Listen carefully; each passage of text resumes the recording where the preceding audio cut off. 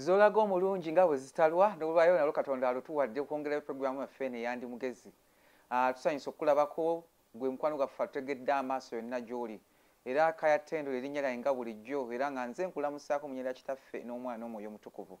Nkwaniza nateera ku programu eya Monday eno, programu ey'okubikulirwa, programu ey'okumanya, programu ey'ebyafaayo, programu ey'okuyiga wano wennyini ku mpewo eza Rest TV era nga bujjo nkutegeeza nti wano Kampala Road bwe tusinziira okubanga tukuweereza. Weebale nnyo nnyini ddala ddala gy'otuusizzaako engalo muganda wange mwannyinaze mukwano gwange omulabe waffe omulungi wa programu eno yonna gy'oli weebale gy'otuusizzaako engalo. Pawulo kyava atuga nti ataakole n'okulya taalyenga. So naffe tuzze okwongerayo ba Monday Evening Boys n'ebyafaayo nkakasa nti wootudde okkalidde because era tetugenda liseetula bulungi nnyo okulijja wali we twali tuliwagamizza twali tusudde mu Luganda tukiyita ennanga, omuzungu kyayita anka ate okwongera okuliseeseetula. Kaya Ttendo nakutegeeza ly'erinnya lyange okugikwanjulira era nga muganda wange omumanyi amaze okutuula atembeete ensonga z'ebyafaayo byajja zitekeragana munzikirize muwa kaleereetu naye abalamuseeko mu ddoboozi lye. Sebo bakuwulira balamusizza mu linnya erya Mukama waffe Yesu. Mwebale nnyo mwebalire ddala okugoberera programu eno eyandi mugezi. Erinnya Innocent Ntabaazi. Nsinziira Zana oba gyembeera nendyoka nsaasana ebitundu bya Uganda ebisigadde nga Mukama bw'awampadde obuvunaanyizibwa.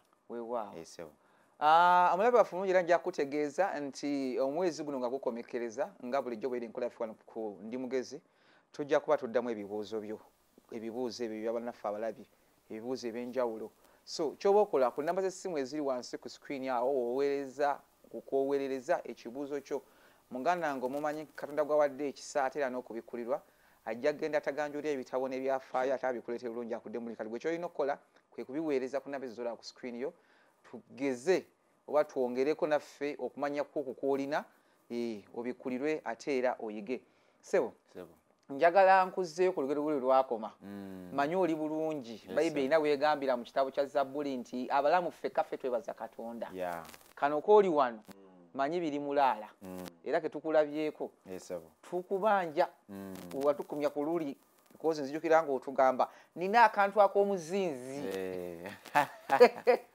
olabe bwe seerabira ako kennyini kobo anti baga nti gakuweebwa munne empogolega waaki mususi weeyasiza anti empogola ogimanyi oba ekinyeebwa ekyempogola wekyeyasiza bwe kiti awo wotandikira okususa obeeteetulira bwoti kati awo wennyini woba obejjulira bwoti otandike kali kennyini byali bitya omusajja bamuyise e Roma yagalinnya gye gava abasajja bakaawo balinga ennumba Roma ewuuma bagamba ajja abitebeze wano akacyankala n'okutya kubuutikidde nkulu gwe bayita Martin Luther the reformer ne banne his accomplices kyekiddako awo kaakati jjukira nti twali tukomye ng'omukulu n'awandiisa ensobi 95 zisaasaanye Europe yonna mu ekereziya yonna gyali yetuuka baali bafunye ku ddoboozi tewaliyo omuntu yali ayimusizza omutwe n'ayogera ku nsobi ezaali zikoleddwa mu nsonga y'okutunda endalo gy'ensiya ne mu nsonga y'abakulembeze mu byonna bye baali bakola anti era bwadde ne ligambwako nnyini lyo ekereziya yali yeetagawaayo kennyini ogiviirayo. Jjukira nti omwami no Martin Luther yali yasoma Olulatini ate n'afuna omukisa n'ayiga ne Hebrew ne Greek kati ebyawandiikibwa yali afunye omukisa okubisoma ng'abikuba budinda ennimi zaabyo mu byawandiikibwa n'ayinza okubeera nga ate obubaka obwo ayinza okubuleeta kubanga yali abutegeddeko ng'asome ku byawandiikibwa ng'era alina amazima g'ategedde ku kigeera Martin Luther we yakola ki we yali kaakati akakulu ennyo akaali kanjigiira kakuyijjira ng'eriggwa ly'ettovu ettovu lyo limanyi kaakati nti waliwo ensonga lwaki omulimu gwa John Wycliffe omulimu gwa John Huss omulimu gwa Jerome of Prague tegwasaasaana nnyo ku speed ng'ogwa Martin Luther the reformer kuba twategera gye buvuddeko nti waliwo ne Junior tujja kwongera okumulaba oyo King Junior naye ono tuli kwani the reformer tuli ku the reformer kakati ebiseera nga Martin tannabaawo wakati w'ekyasa eky'e15 tuli myaka gya 2005 mpulira 2006 2007 n'okukkirira waliwo ekintu ekyabaawo bakiyita revolutionizing ekyakyusa ebintu ekyatanula mu ngeri yali kwegamba mu ngeri yali yeewuunyisa ne mu nsaasaana y'obubaka ekintu ekyo baali bakiyita the Gutenberg printing press akwano twakasomako mugundi mu history kaakati omusajja yasooka okukola ekyuma ekyali kikuba empapula ne kigisigako bwino kubanga before that time Gutenberg printing machine nga bakwata kalaamu era nabagamba abaagalwa omusajja gwe bayita John Wycliffe yakkalira kalaamu n'emyaka n'ebbanga gye nalisobola kubabuulira ettuufu ebeggere muwa gwa 1384 n'atandika okuba nga avuunula bayibuli okugijja mu lulimi olulatini n'agizza mu lulimi olungereza gwali mulimu munene kubanga lwaki yalina kuwandiisa ngalo. That is the commitment those men had. Mukono. Oyo Wycliffe oli John Wycliffe. Niyaje ku kyasa But Jerome of Prague. John Huss. Ebintu byonna bye baawandiika. Babiwandikisa ngalo.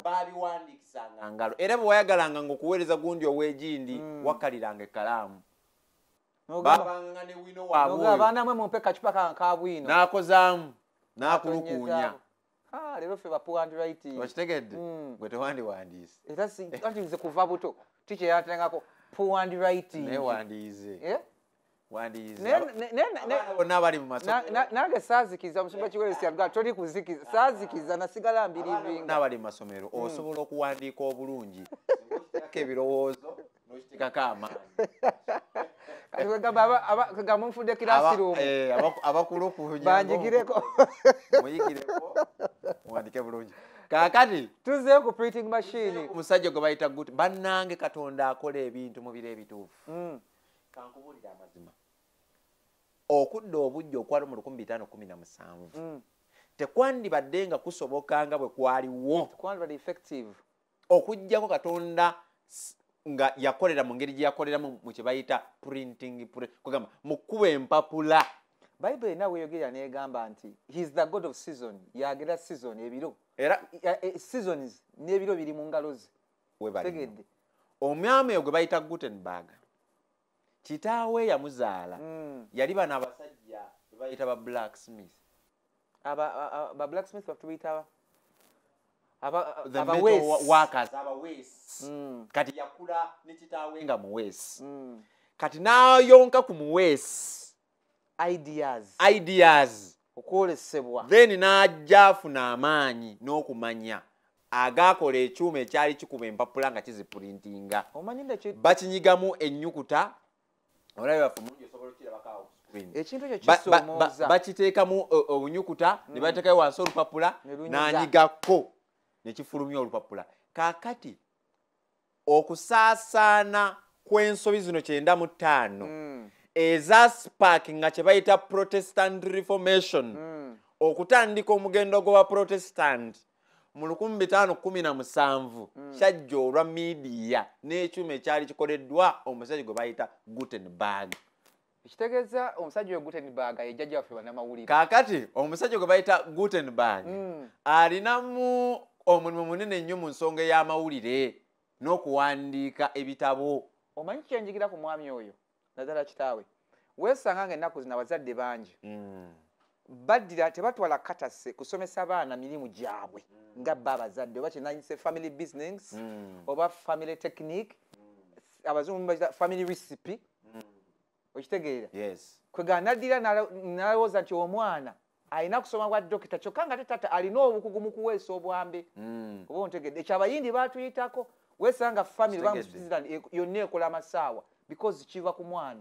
Kati Gutenberg omuvubuka oyo ky'atamanya nti ekintu kye yalekawo kyali kigenda okukyusa ensi emirembe n'emirembe kubanga kye bayita okuwandiika n'okusaasaanya obubaka kirimu amaanyi nnyo era bw'oba weetegerezza great renaissance spreading of knowledge ebigambo ebimu sibirina mu Luganda but renaissance eri mu maaso awo ndowooza eva mu Italy I believe okitegeera great renaissance the revelation ate ey'amagezi ey'okumanya okumanya n'okutusaasaana kw'endowooza ez'amaanyi zikyusa zitandika okujjaawo nga tuli mu kyasa ekye-16 ekyasa ekye-17 kubanga lwaki twatandise okulaba nga obubaka busaasaana mangu bwinasaasaana siwakuwandika ba ku lupapula okitegedde kopi ne kopi kaakati ekyayamba Martin Luther ne banna okutandika omugendo nga bakozesebwa Katonda it was because of the media eyaliwo ebiseera ebyo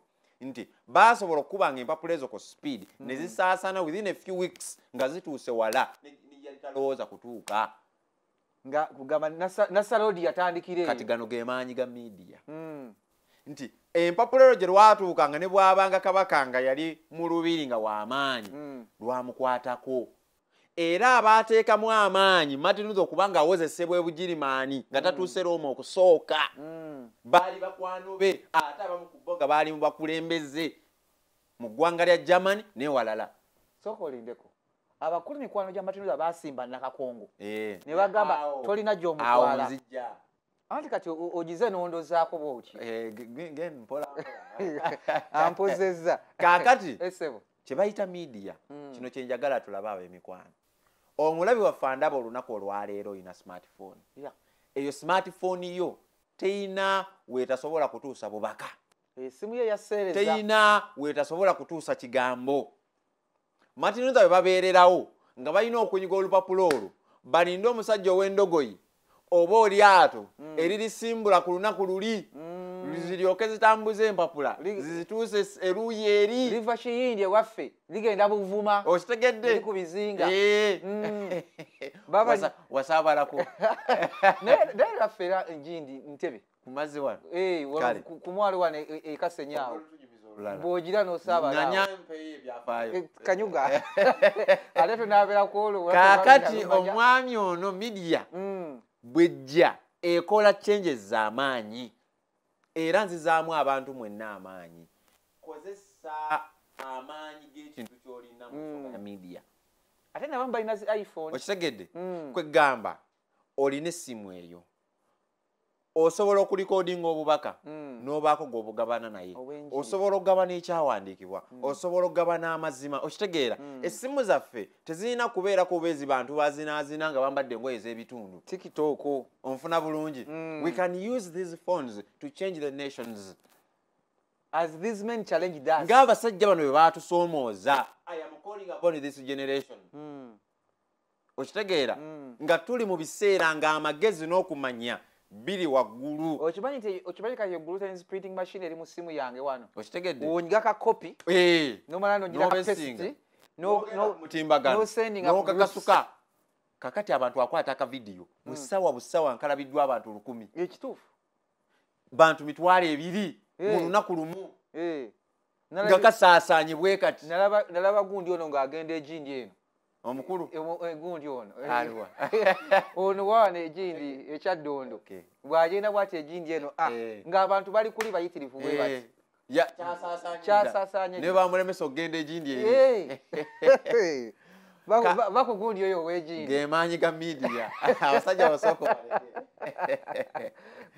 g'emaanyi ga media kwegamba Katonda yakozesa media kyova olaba nti nno olwaleero Katonda ng'akyampadde ekisa I will speak the truth to the nations okitegedde kubanga lwaki gwe mukisa guno Katonda gwatuwadde okuleeta ebyafaayo bino tubalage ekkanisa yagwetya Mukama ate agikomyawo atya ate agitwala wa onfuna bulungi kaakati nti media kintu kyali ky'amaanyi nnyo media esobola okuzimba eggwanga ate esobola oddimenya media esobola okutereza abantu ate esobola bakyamya naye kaakati actually we're is it I don't know which subject it is but one of the pillars ezikwasaganya a government that's 5 pillars media kweri today true media esobola okuba government ng'oggyeko security yes ng'oggyeko ba ne ne parliament security yenyini something exactly media ekwata kyebayita media is a it's pillar. very very very powerful ojja genda revolutions ezaabaawo ezimu ku zo byafaayo nga it was because of media bubaka bwasaasana busaasaanyi mangu abantu ne bakuŋŋaana ne bakoowa ebintu ebyali bigenda mu maaso the thing was gone.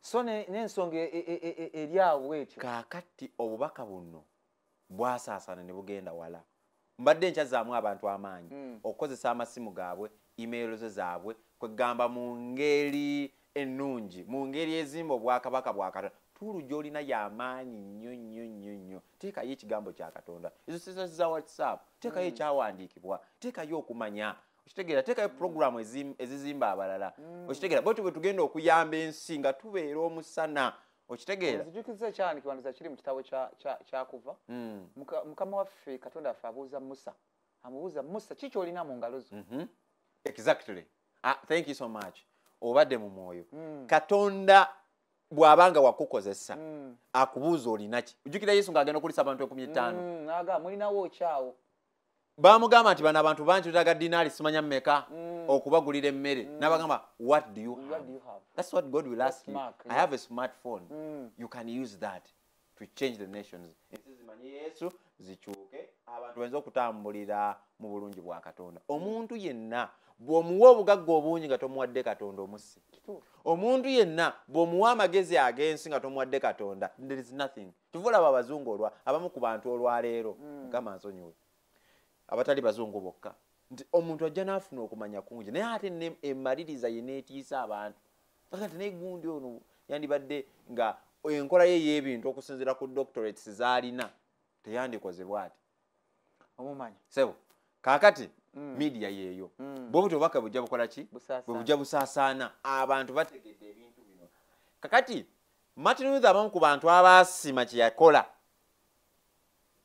ne bagamba nti omusajja ono ebintu bino eri ne bamanya nti gano mazima ekintu kino ekiriza kyebadde ekola tekibadde kituufu tosobola kuguza abantu kusonyiyibwa tosobola kuguza abantu kugamba kugibwako bibi ekyo tulina kubeera nti bamanya nti bwe twakkiriza Yesu tusonyiyibwa okusonyiyibwa omuntu kasita weenenya n'okyusa endowooza forgiveness is available kubanga Yesu yakola ki yatufiirira mpulira kakati Martin Luther alina emikwano jjukira nkugambye mu bufuzi mbakulembeze aba ebyobufuzi abaaliwo ebiseera ebyo naye ate yayinamu n'abalala era mu ekereziya mwennyini kakati banne ne basaba nti omusajja ono tatwalibwa Roma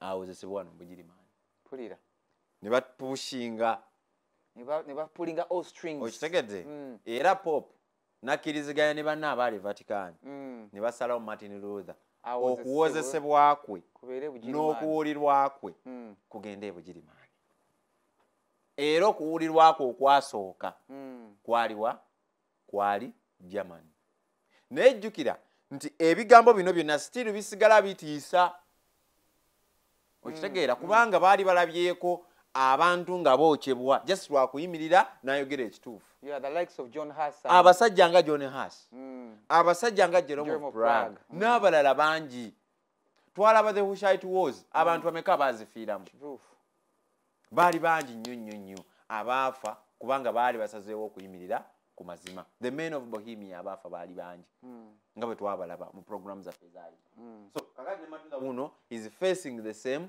and the same thing abasajja baagala agenda awoze kakati n'omwatu teyalwa ate baalwawo nga balonda ekibuga baata mu kibuga Augsburg kiri Germany awo yes kiri mu Germany era paapa n'alonda omuntu agenda okumukiikirira mu kooti ezo sessions ezo mutuulo olwo actually bw'amala okumulonda nga bakyateekateeka buteesiteesi abantu abaawulira ebiga bya Martin Luther naddala nga baamukyawa nga bala ekitundu ku sayidi eri baagamba omusajja oyo tasaana kubeerawo wadde sekendi ne bagamba nti leka omuti guyimirizibwe omusajja atugibwe oba ayokebwe bagumusalidde amangu ago bagumusalidde dda omusajja ayokebwe n'omusajja ono eyajja okukiikirira paapo mulonde we yajjanga ekimuli mu ndowooza kimu okutumibwa kwatumiddwa oyina genda omusajja musingisa musango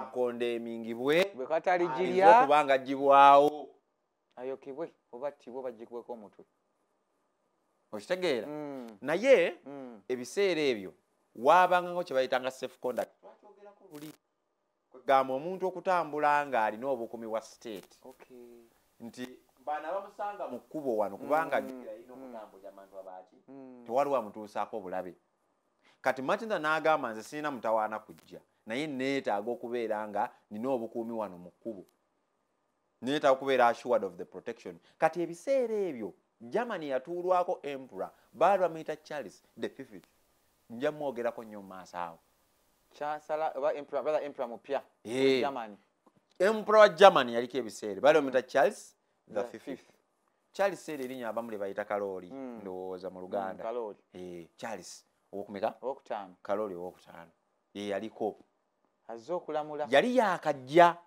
kaakati ebiseera ebyo Matilda yali yatimbadde ensobi zino 95 yazitimba dda ku kizimbe kiri ku mulyango gw'ekizimbe mu Wittenberg jjukira nti gy'awangaalira awangaalira Bugirimaani kati abakulembeze n'abakulu abaali mu ekereziya ebiseera ebyo kanisa y'Obukatuliki bayanguya mangu nnyo Kabaka Kalooli nga yakatuula ku Namulondo bayinza okubeera nga bamutambuliza ku ntoli zaabwe ayinza okuba nga ajjawo omusajja ono bamuvugire we baagala mangu pulira ekira bageza kukipuushinga n'okukikola anti Abaganda bagamba nti Kabaka olumu taba mubi naye agala enzaga wujjaawo omunyama ge gavaako obuzibu be basindikiriza ensonga ne bagamba nti omusajja ono twetaaga tumukoleko era mu bwangu nnyo baali batuuse gyali naye olw'okubeera nti Matilda yali afunye emikwano gye tujja okulaba mu maaso awo era yasobola okuba ng'afuna obukuumi okutuuka wali mu kabuga Augsburg n'okuva we yali wane Wittenberg okutuuka mutuusi wali ka Augsburg yalina yes kubanga abalabe yali afunye bangi nnyo okitegeera kubanga nga bano bo abamuwozesa oba baali baagala omumuwozesa abalabe be bagamba nti guno omusango it was high treason gwanaggomola musango munene nnyo gwali kulya mu nsi lukwe omusajja yali asaana kuttibwawo naye nga kikyabagambye okusonyibwa ebibi tekujja lwaggula kipapula tekujja lwaggula endalu gy'ensiya ate bwalwa omusajja alina okugenda Augsburg ng'atandika okulutindigga nfuna bulungi agenda Augsburg kumuwozesa agenda Augsburg kumuwozesa nga n'omukulu papa yasindise omubaka okumukiikirira yes okyali mulabye omulungi akyagyekumideko Race TV akadde kano jatukiza tugendeko omukulamu katono bwe tunaba tukomyewo ate tulabe ebyagenda mu maaso n'olugendo luno kola kimu tovaawo kkiriza nkukuliseeyo mu kuwummulamu okwo kutubaddemu ng'omulabe waffe omulungi wa Race TV program Ndi Mugezi program ey'ebyafaayo program ey'okumanya program ey'okubikulirwa ku namba z'essimu eziri ku lutimbe lw'wansi nja kuba nga nkuddiramu emirundi gyonna kuweerezaako obubaka bwo naddala gwe alina ekibuuzo atusimira atwebaza tujja kuba tuusoma bulungi saateera ne ku mikutu gyaffe ogwa YouTube wano ku Race TV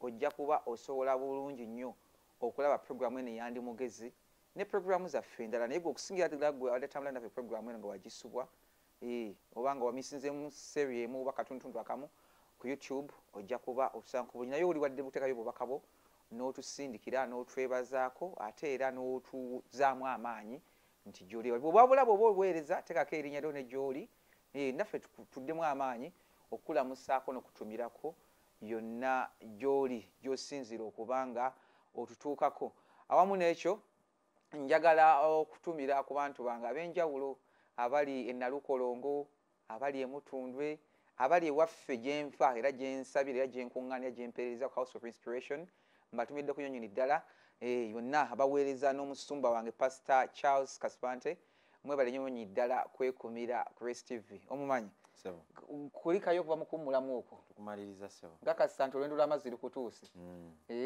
amina kirungi nnyo nnyini ddala ddala omanyi baga nti kiba kibi okukamenya ente gy'otawadde ebiwata ng'abakulu abamu bwe bakola badira ente gye batawadde ebiwata ne bagikamamu uki naye kati kano konywedde ate baga nti enywera yeerima tugende mu maaso n'olugero tulese omukulu gwe bayita Martin Luther ensobi 95 ze yawandiika zimuzaalidde ebitukula Makayi be yazaalira ku nsiko abakulu bamuyise bakoze awo bakoze agenda kukozesebwa Girimaani akaboga nkerabidde erinnya oba kanneerabidde Augsburg kati awo we tuli kamera za Ndi Mugezi n'eza STV we zitunudde ki ekiddako awo kakati ekiddako awo nti omukulu yalina okuba ng'agenda jjukira asabye safe conduct okubeera ng'agenda eri ekyo kyo nzijukiza omubulizi w'enjiri gwe bayita Pawulo because I remember yalina conduct wete yali mutwala e Roma he was untouchable paka bwatuuka wa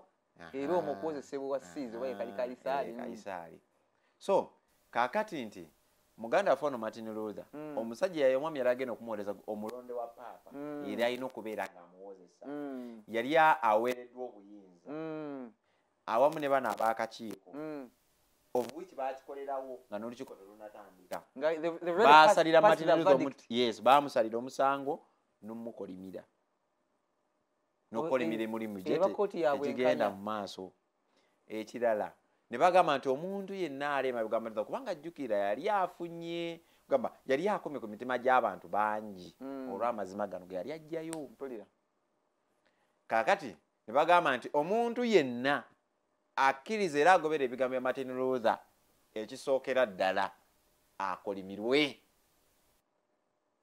omugoberezi ekyokubiri abeere excommunicated ekyo wali okimanyi nakijjukira bulungi baba bakubodde nakinnyonnyola wano si kuboola kokka okuboola discrimination kintu kitono nnyo kye bayita excommunication it is equal to social death oba tokyatabagana ottibwa mu lwatu ottibwa eri abantu abala oyinza okuba tottiddwa physically nti bakutuze oba bakwokyezza naye first of all nti oba tolina protection ya state tokyatwalibwa kwegamba ng'omutuuze ow'ekitundu ekyalina eddembe ekyokusatu tokkirizibwa kuwasa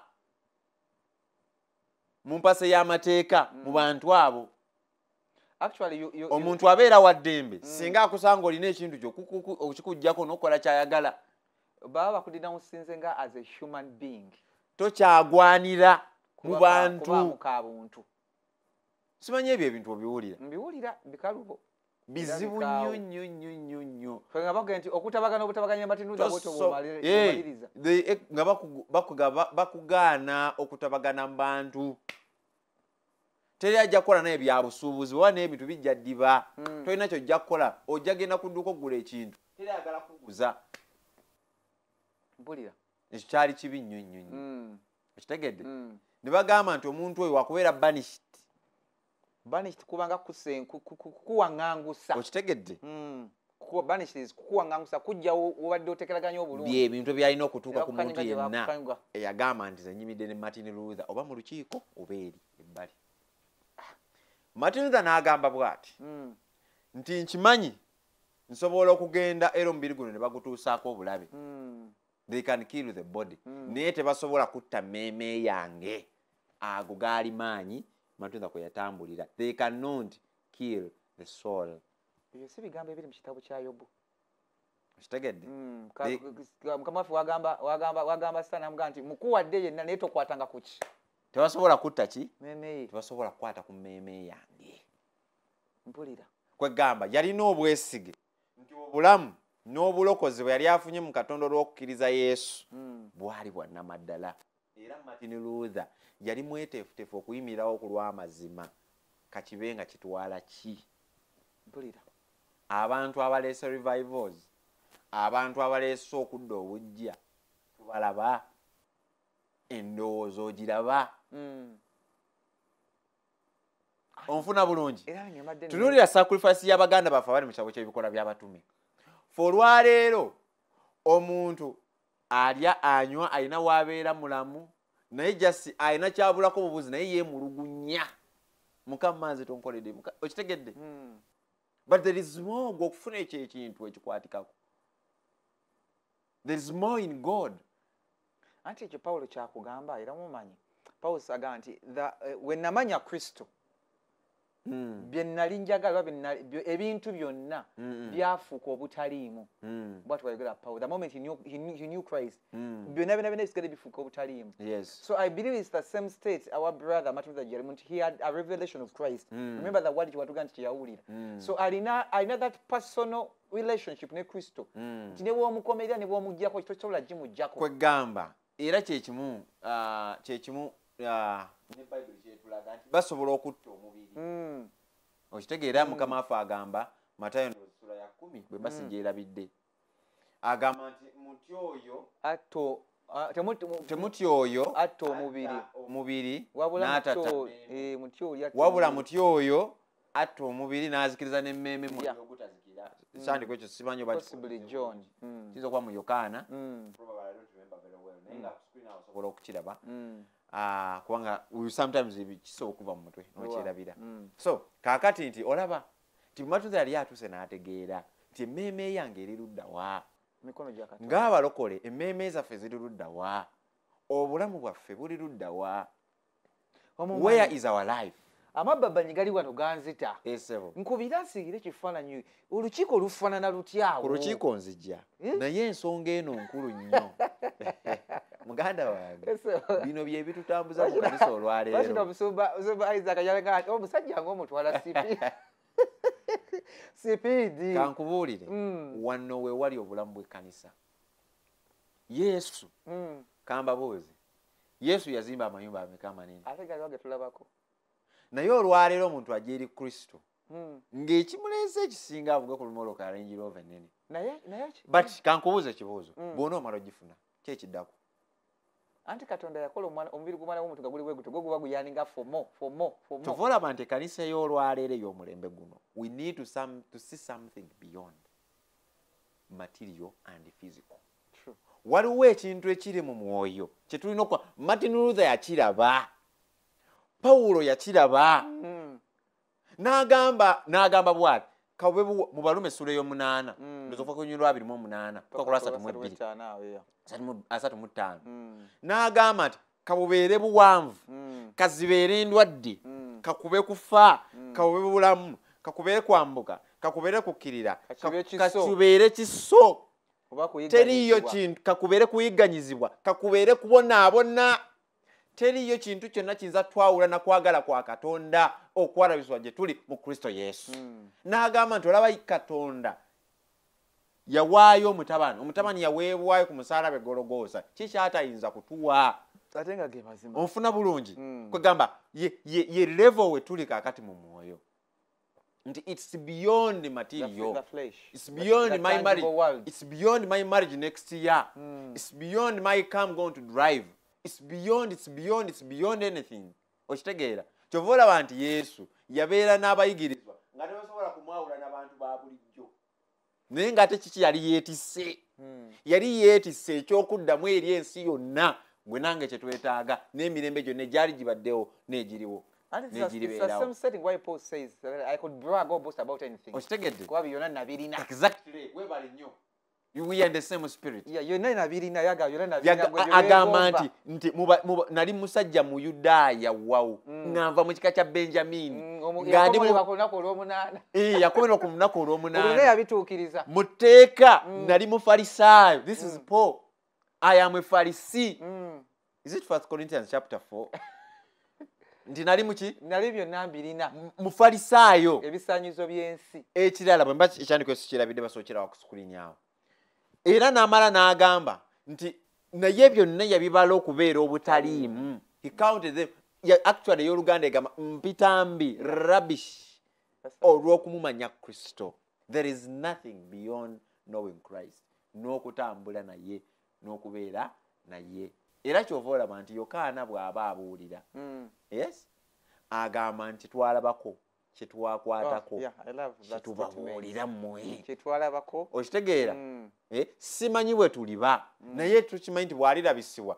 tulifaanana nga ye that glory kwegamba Katonda ayagala tulabe obusukkulumu bw'obulamu obutaggwaawo n'ekirabo kya Katonda the material kakati tikyekyo Matthew wano kyagamba nti nkimanyi bandituusa obulabe ku muki naye emmeeme yange eri mikono gya Kristo. Omusajja bw'ati yali nga profesa mulamba mu university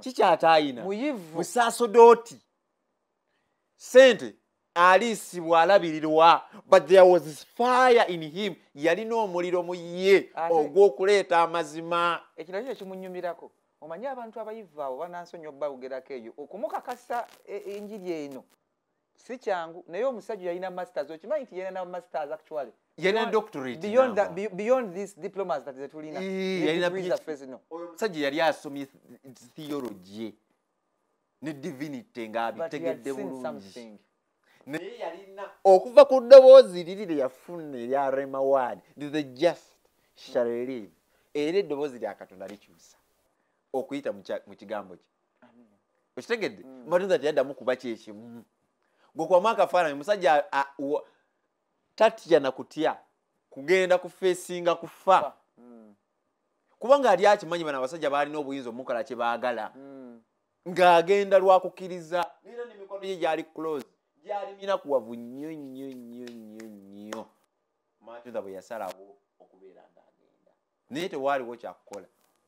Tuli mu kabuga kimpozi awo tuli mu August tutannatuukayo twamutusiza ate ne tukomawo tumutusiza ate ne tukomawo anti bakira bwe tumukomyawo ku bwe tumuzaayo kaakati olukiiko lulina kutuula awo omulondo wa paapa alondeddwa alina okukolimira buli muntu yenna alina okweexcommunicate nga buli muntu yenna ayimirira ne Martin Luther. bino byotusomolerako bya munda eri ebiri mu fayiro y'omwami oli ava e Roma papa gyamuwadde bw'otuukayo bakolimire kino kyolina bw'otuukayo babatte birimu otusomoledde ebyama. Naye kakati omwami ono yayagala akozese olukujjukujju n'amagezi asendesende Martin Luther amukkirizise okwegaana by'abuulira addemu ayatule ozikiza y'ekikatoliki era addemu atambule nga bwe yali atambudde yeegaana emirimu gyonna gy'abadde akola agambe n'ensobi ziri ekyenda mu etaano bifu yayita kootakoota mu gaalumonde ogwambuulira gw'ogamba otya oba kumala budde ng'asaba oluwanga obulamu gw'ogamba otya ndaba nga yali amala budde wabya mu bulaga bayita ebiseera okitegedde. So kaakati Martin Luther atuuka bw'atuuka yalina okuwozesebwa naye nga jjukira baali bamugumusalidde dda tebaali bati bamuwuliriza nti bayinza okubeera nti bamanyi oba mutuufu oba si mutuufu. He was already condemned era yatandika okwogera. Mu kutandika okwogera ono omukiise wa paapa prelate yes yali atumiddwa yamugambirawo nti baaba oneegaana bino byonna byezoobuulira ne byewawandiika nti bikyamu. Martin Luther n'ayimirira n'agamba nti sijja kwegaana kyenjogedde okutuusa nga munkakasizza mu byawandiikibwa nti kyenjogedde kikyamu.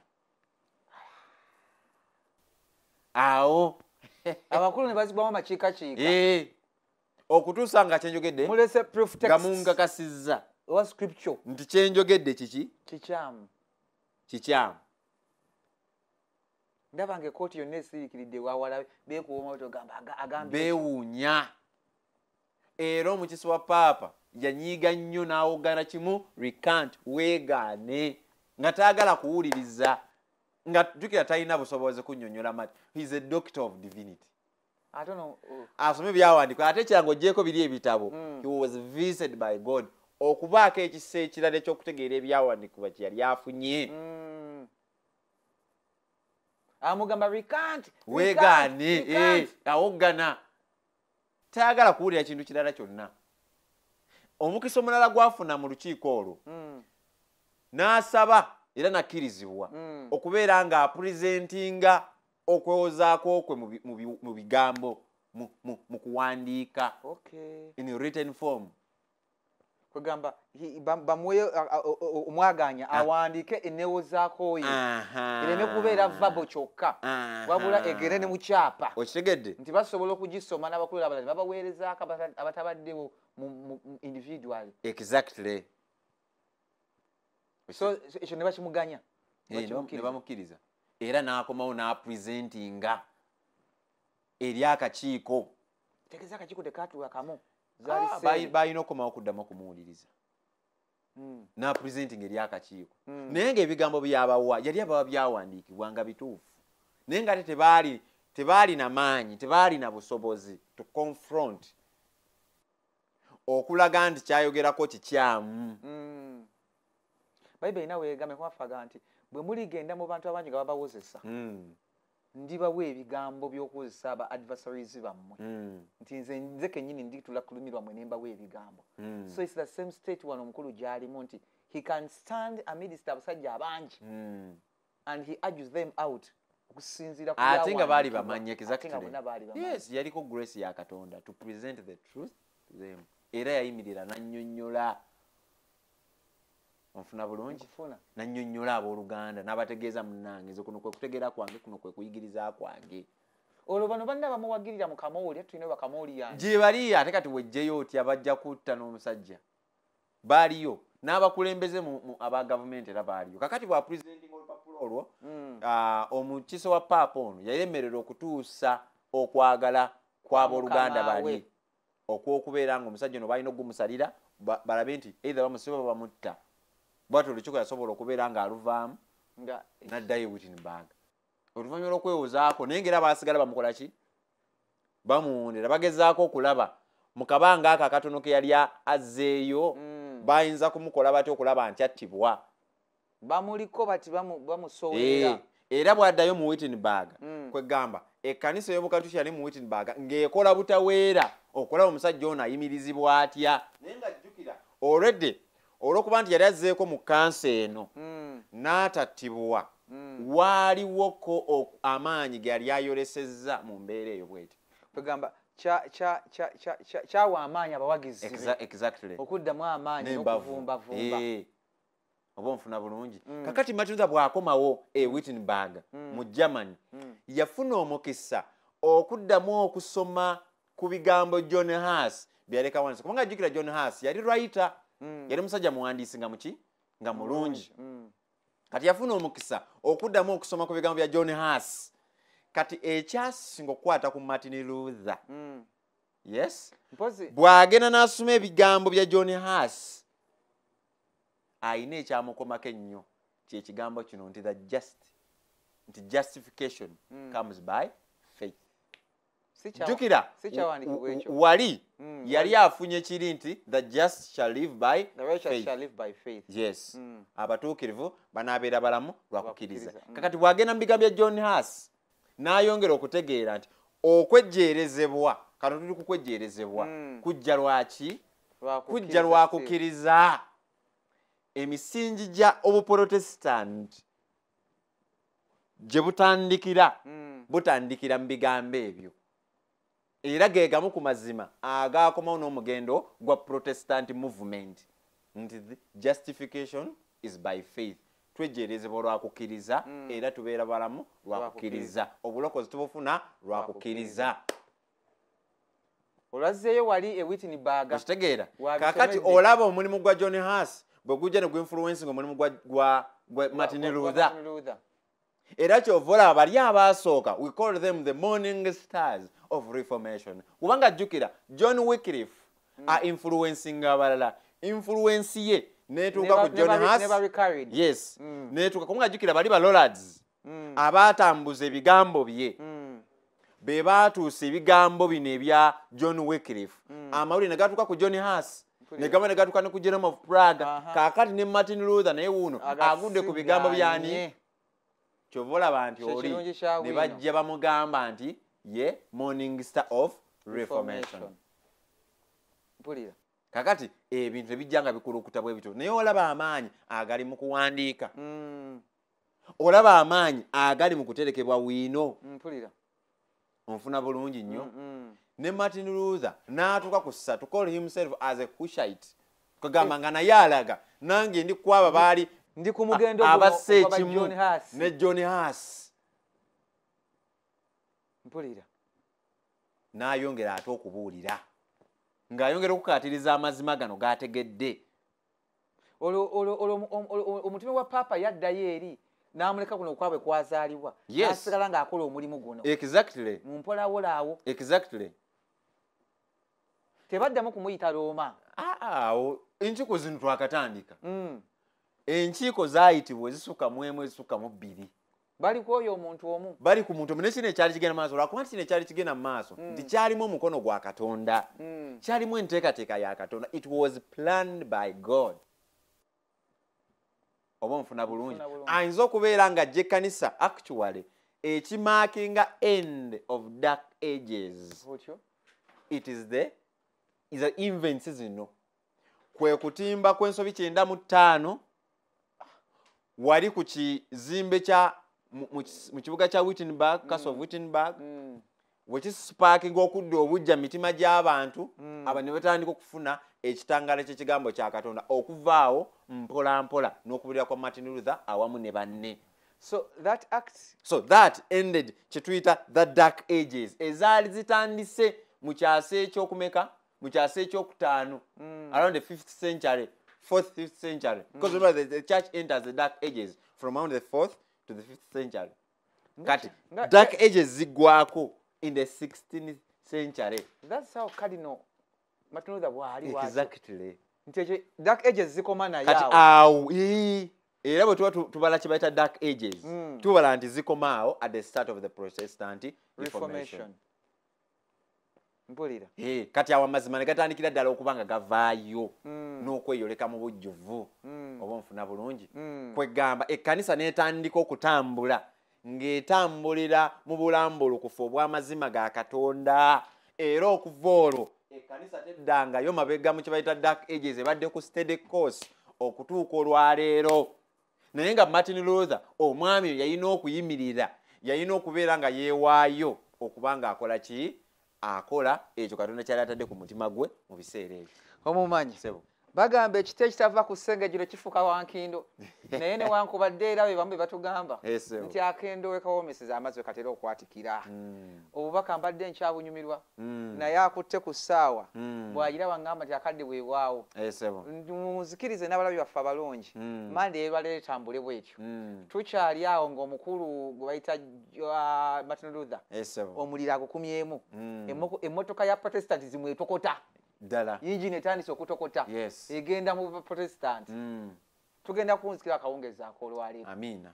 Kaya Ttendo ly'erinnya lyange. Innocent Ntabaazi. Musule bulungi abaagalwa. Amina. Mweraba.